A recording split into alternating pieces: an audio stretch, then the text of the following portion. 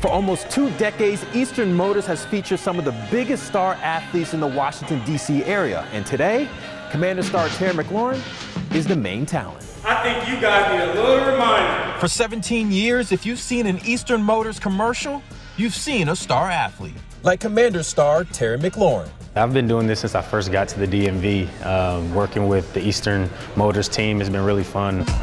Eastern Motors.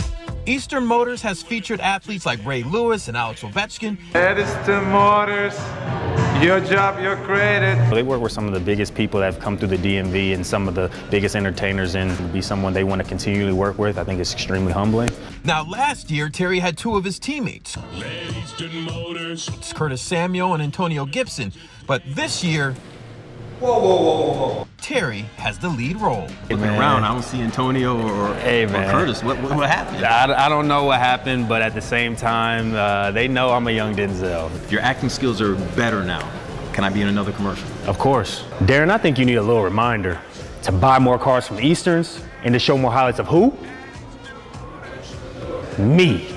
That's not in the script, man. Okay, I'll do it. Just being able to show my personality in these commercials and in these interviews and things like that, it's been super fun to see how these things have progressed from going to little lines to now I'm the store manager now. So it's been fun, and I'm just enjoying my time out here.